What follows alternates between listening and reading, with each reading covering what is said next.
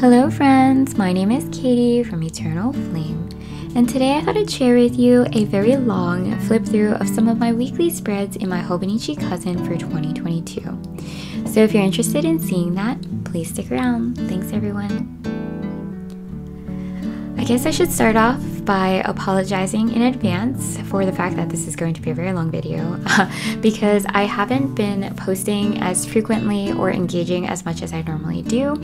And the reason for that is that life has been kind of crazy, and unfortunately YouTube and planning has definitely suffered, and so you'll see that with some of my more recent spreads where it was a little bit lacking and a little more empty. But I did cover the 21st week here in a previous video, so I'll try to speed through it as quickly as I can. So what I loved about this spread, this is probably the last spread before things got crazy. What I loved about this was that I got to base it off these really cute Sticky Club stickers that have this, of course, this beautiful glitter effect that I absolutely adore. And what I loved about them was that you know, typically these colors or this color scheme is associated more with like the fall and autumn. So I love that in the middle of May I was able to utilize these colors to decorate one of my spreads, use some of my washi tape that I hauled many years ago from Michael's and never used. So I love the way that I was able to pair it with some of my happy planner stickers and also brush pens as well. So as you can see here, oh, I guess I did track my meals the following week, but definitely as I became more busy, I stopped tracking my meals on a daily basis. So I actually think that I stayed home this week, which is probably why I was able to fill in a lot of the things that I did during the day. You'll notice that my style or lack of style is really trying to track what I did in the day. So for example, Thursday, which apparently I went to work because we had a party for Andrea. She was leaving the office, so I wrote that here. It's not exactly the time that the party occurred, although I try in some cases to put when I can those appointments where they belong. However, I did not here, so I don't. And I cooked chicken and broccoli this day, did some laundry, and baked some cookies on Thursday as well, and then had class, so you'll see that here. And then I use this section down below for just journaling and reflecting on the week. So that takes us into the 22nd week here, and I actually have my Hobonichi weeks just below so I can do a side-by-side comparison. But what I loved about this spread was that I felt that while the colors were more relaxed and just really, I really loved this color scheme of just this beautiful light mint color, this light beige, this light gray and light blue. I was inspired by these Sticky Club stickers here from the, was it? I want to call it a farmer market theme, but I think it was Mushroom Picnic. And I'll show you here. So I like to use my favorite stickers in my Hobonichi Weeks weekly spreads first, and then anything that's left over, I like to tie it into my weekly spreads in my Hobonichi cousin, and then in my daily spreads.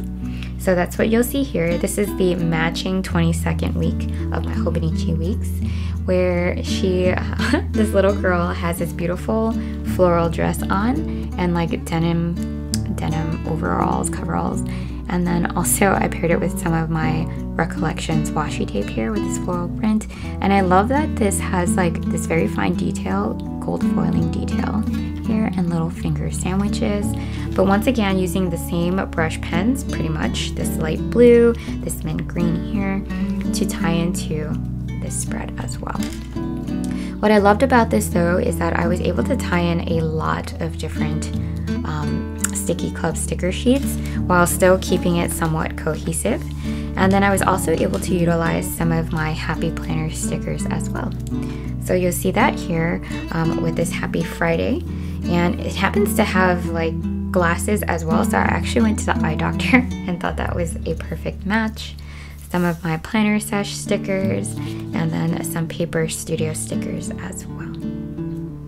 Right, so that's what I had here, and then just moving on into the 23rd week.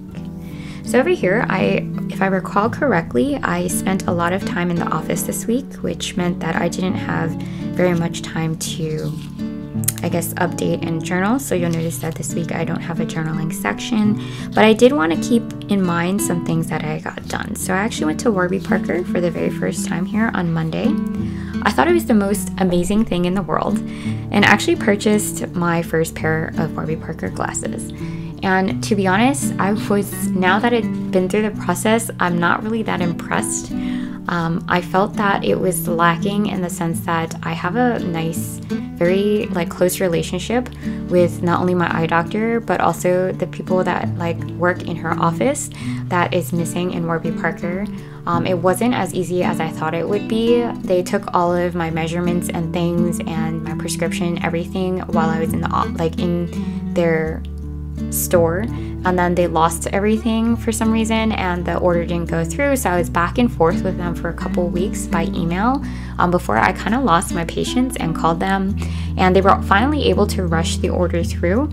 And then I wasn't very happy with the pricing nor I apologize, my dog's crying because my husband's not home yet. Yeah, I just wasn't impressed. So I would love to hear your thoughts about Warby Parker. Was it just my one-off experience? Should I give them another shot once I return my glasses, which is what I plan on doing? Or should I go back to my old eye doctor? I don't know. So anyways, love to hear your thoughts. I'm definitely going back to my old eye doctor, but I just don't know if I should buy my glasses online from a different retailer, or I don't know. I just really don't know. But anyways, that's what I have here. I made this sticker on Procreate, or I designed it on Procreate and made it on my Cricut machine. And love that I was able to utilize the rest of these kind of farmer market themed stickers from the Sticky Club and pair it with some of these to mark, to jot some thoughts down and mark some of my doctor's appointments as well. I love these stickers. I think I'm not really sure where they came from, but we had ramen that night and sushi, so I thought that was really great to be able, and tacos here, as you can see. Great. So then I have a few more weeks here that I'd like to share with you all. So hang in there. I know this is a long video. Anyways, before we go any further, I do want to take a moment to thank you all so very much for taking the time to watch my video today. As always, I so very much appreciate it. And if you enjoyed this video, I would so very much appreciate it if you let me know by giving this video a thumbs up. Alright, so this week I was in training from Monday through Thursday, so I was so busy in the office, and by the time the day was over, my husband and I would run some errands on the way home, and I was just so pooped that I didn't get to actually do anything. So there's a lot of empty space because even when I tried to fill it, I didn't know what to fill it with. So that's what I have here. I do really love these Sticky Club sticker sheets that I used. This is one here where it says paint the town, which is, I was hoping that it would inspire me to use some paint this week. This one as well. I don't know if you can see that it's also gold foiled. It did not. It did inspire me. I just didn't have the time to. Yeah, and then I paired it with some of my Happy Planner stickers here. Look on the bright side, because I was having a really hard time sitting through training this week. So anyways, and then I played around with this idea of using my brush pens to, okay, two things. So I have these Archer and Olive calligraph pens I don't have handy right now, but they're both yellow. And I don't know if you guys have had this problem where the tip looks very neon or a different color, and then once you put it to paper, it changes color. Anyways, they looked very similar on the cap, and then when I paired them up, one was actually orange and one was yellow. So anyways, I tried to blend them together and see if we could do a gradient effect. So that was kind of fun. And then also the two different sides of the calligraph pens were different colors, not necessarily even of the same tone. So that's just kind of fun. But yeah, so that's basically this. This just shows how busy I was and that I had no time. So I actually just slapped this one together. I slapped this together actually on this maybe Sunday, but basically at the end of the week. I referenced my spread from my Hobonichi weeks, which I would love to share with you all so you can see a quick comparison of the two different spreads. I think it's this one, where I use the same gold bordered owl / woodland themed all of the above stickers as the base for my spread. And yeah, so I set up my weeks first and then use what is left over here, and then use the same calligraph or brush pens here as well to tie into these stickers. I wanted to mark the federal holiday of Juneteenth here. I journaled a little bit here about trying to be more productive and how I've been feeling more productive, although maybe not knocking off as many tasks. I'm definitely getting the ones I need to get done first. I attended a Yankee game here sometime this week, so I just did some scrapbooking here and took my husband's wristband and kind of just glued it in here.